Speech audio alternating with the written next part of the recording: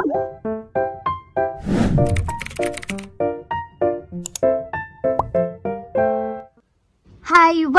Welcome back to my YouTube channel, and for today's tutorial, I will be teaching you on how to turn off comments on Instagram posts. But first, kindly subscribe to my channel and don't forget to hit the subscribe button and the bell to notify you for my new updates.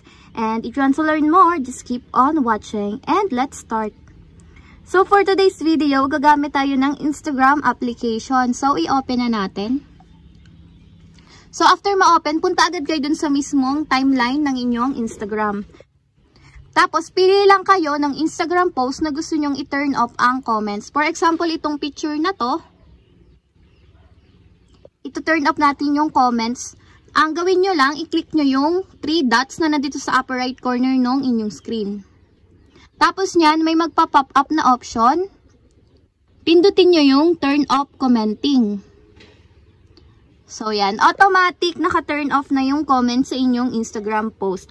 And that's it. We have successfully turned off comments on Instagram post. If you have a question, kindly comment down below and don't forget to hit the subscribe button and the bell to notify you for my new updates. And thank you for watching!